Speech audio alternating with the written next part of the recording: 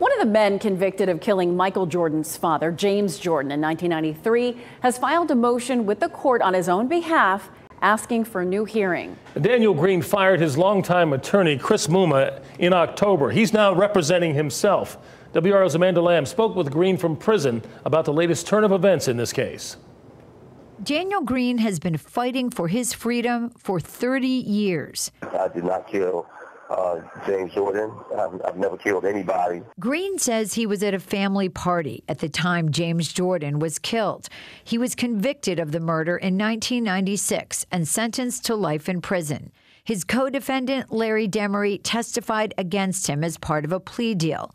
Green believes Demery was coerced to lie in court. They lied and told him that I was saying that I saw him kill Mr. Jordan.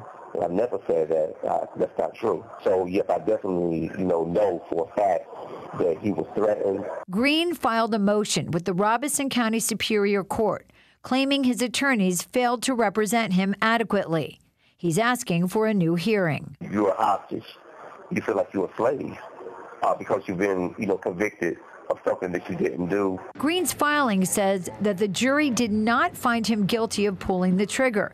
The original jury sheet reflects this. He was convicted under the felony murder rule, a law that says if you take part in a robbery and someone dies, you are just as responsible as the person who pulled the trigger.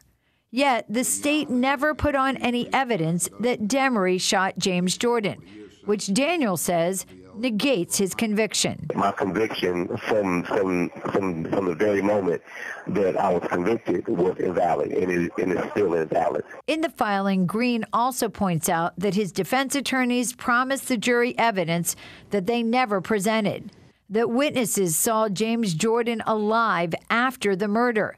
Daniel believes this directly contradicts his alibi and hurt his lawyer's credibility. You don't tell anybody that you're trying to convince and trying to make a point to two things that cannot possibly be true at the same time. I know how important it is for Daniel to feel his voice has been heard. So hopefully this will give him a chance to feel that. Green's former attorney, Chris Muma. I strongly believe in Daniel's innocence. I do not think he was there or involved in any way with the shooting of James Jordan.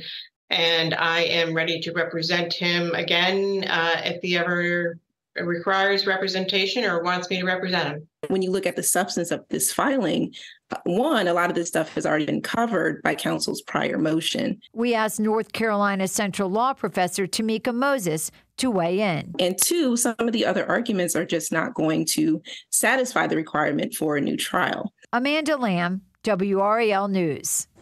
The judge still hasn't made a ruling in Green's hearing that was held in December. The other person convicted in this case is Larry Demery. He remains in prison. His latest quest for parole will be considered in December. This case is the subject of a WRAL podcast, Follow the Truth, hosted by Amanda Lamb. You can find it on WRAL Podcasts or wherever you get your podcasts.